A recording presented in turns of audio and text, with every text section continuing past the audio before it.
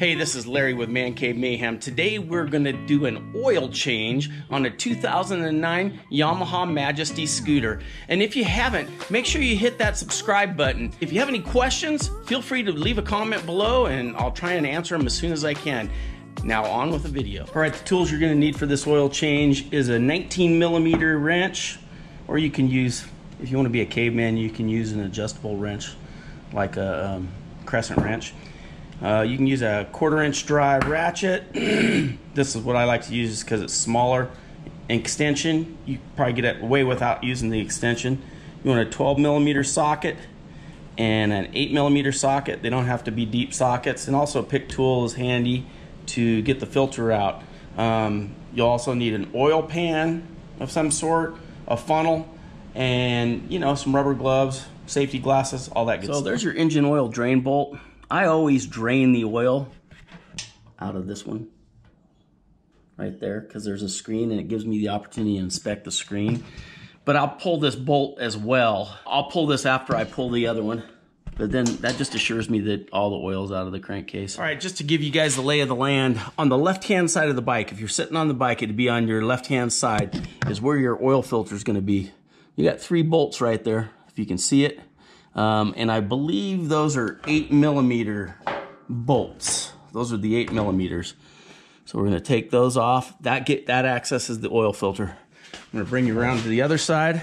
This right here is where you drain it. So we're gonna start going on, we're gonna get this drained. All right, you're gonna wanna put your drain pan into here. And then on this, on the right-hand side, if you're sitting on the bike, you've got a 19mm nut.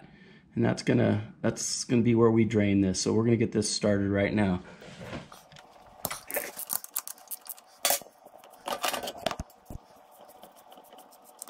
Pay attention, you got a screen here you wanna inspect, and that's gonna drop out with everything. You're gonna wanna take this out, clean it up, and that'll go right back in where it came from. And so we'll get that done, get that cleaned up, and we'll set that aside for right now. Try not to lose your cap in the oil like I did. It'll pop down on you pretty quick. All right, now that this is cleaned up, you're gonna wanna inspect the O-ring. My O-ring looks good. There's no nicks or gouges in it. This was clean, there was no debris in it. So we're gonna set this aside. That's how it goes in, back in. So we're gonna set that aside and let this oil drain some more, and we'll move around to the left side and start working on the oil filter. You're gonna take your 8mm socket. I'm using a 1/4" drive. It's got a little swivel on the end, nothing crazy, but there's kind of a weird angle on that top one, so you may need a swivel, you may need a wrench maybe, but I'm gonna go ahead and use this and we'll get these taken off.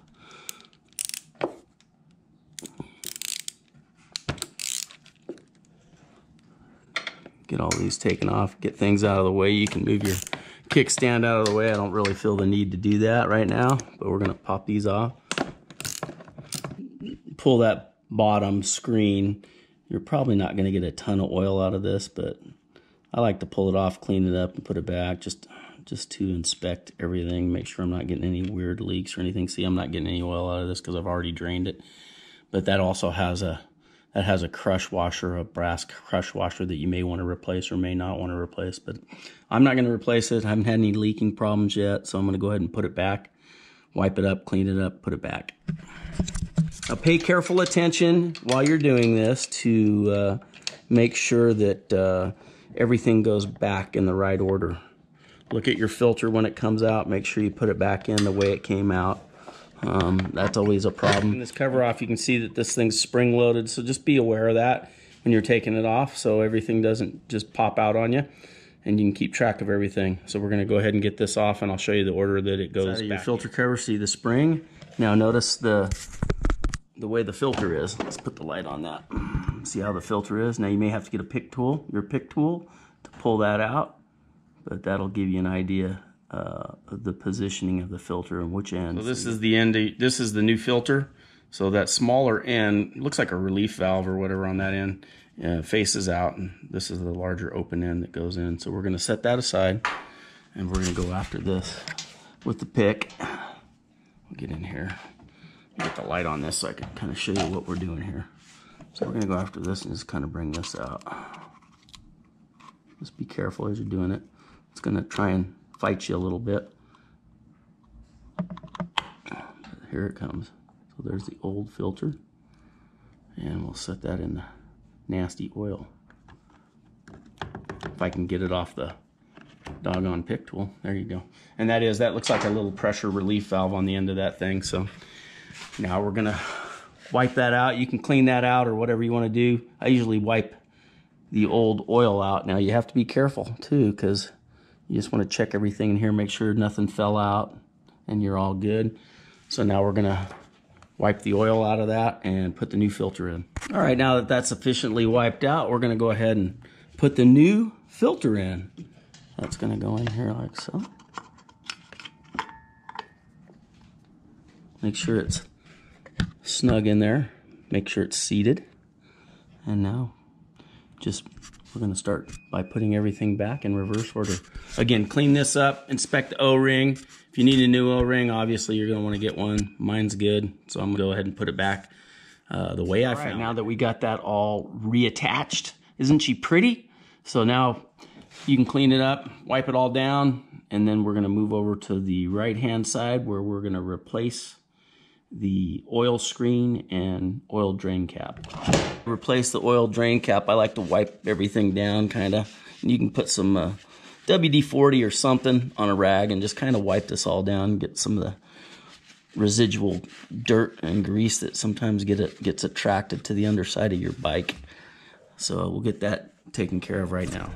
Now that I got all the loose dirt and grime from around that, I'm gonna go ahead and replace this.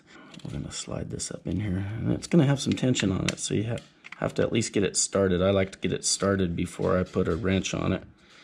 And I just go finger tight, and then I just slightly snug it up with a wrench after I get it all the way on. You can see some of the residual oil there seeping. That's okay, because then that gets on the seal, and it will make it a little easier to come off next time. So now we're going to take our 19mm wrench, and we're just going to snug it up now. I guess you could be more barbaric if you wanted to and use a crescent wrench, but I choose just to use the 19mm. Less chance of slipping. You're just going to want to snug that up. I'm sure there's torque specs on that. I don't have them because I just go by feel. What you're doing is you're seating that O-ring there, and that'll prevent any leakage. So now that's on. Now it's time for the oil. Okay, so you're going to be on the right-hand side, and you can see Mr. Dipstick right there. Thanks, Yamaha, for not making it to where we have to remove plastics to get to the dipstick.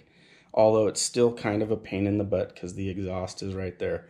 But you can manage, so we're going to go ahead and pull that dipstick right now. Once you get the dipstick off, do the same thing. You're going to want to inspect the O-ring. They're usually in pretty good shape.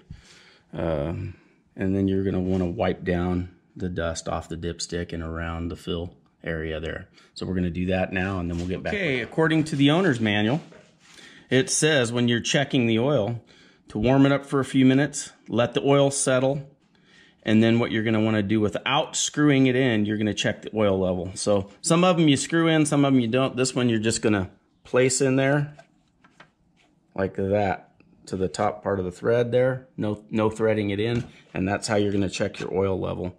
And a lot of bikes do that, so you're going to get a false reading if you thread it all the way in to check it.